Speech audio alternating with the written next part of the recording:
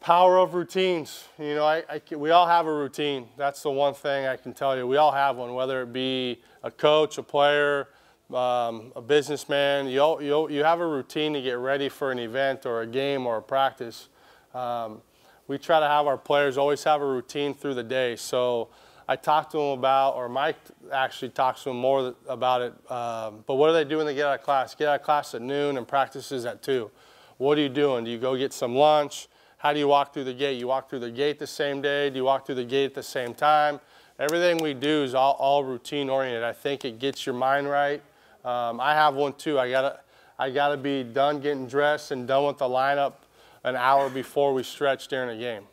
So if we're at home, we stretch at 3:15. I have to be done with everything by 2:15. That's one of my routines, because that way I can sit on the couch, get out of my desk, and I sit on the couch and I just sit there. And whether it's eating, whether it's talking with the assistants, whether it's making fun of somebody, you know, that's my time to shut everything down for an hour.